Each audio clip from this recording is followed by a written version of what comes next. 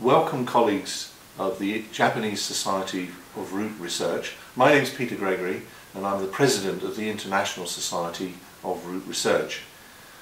It gives me great pleasure to congratulate you at this your 20th anniversary meeting of the Society, and I hope that you're going to have over the next few days a really great and exciting meeting, getting together and discussing with your colleagues all of the various aspects of root research. I've just taken over here at East Malling Research in the UK as Chief Executive. East Malling was one of the first places in the world to have a root laboratory to measure roots underground.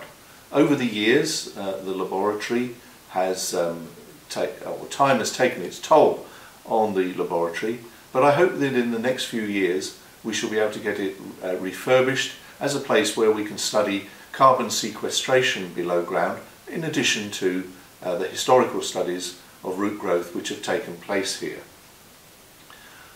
As President of the International Society, I look forward to welcoming you to Dundee from the 26th to 29th of June next year, where we will be holding our 8th International Symposium, and I do hope that you'll be able to join us there.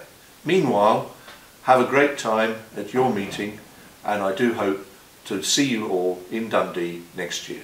Thank you.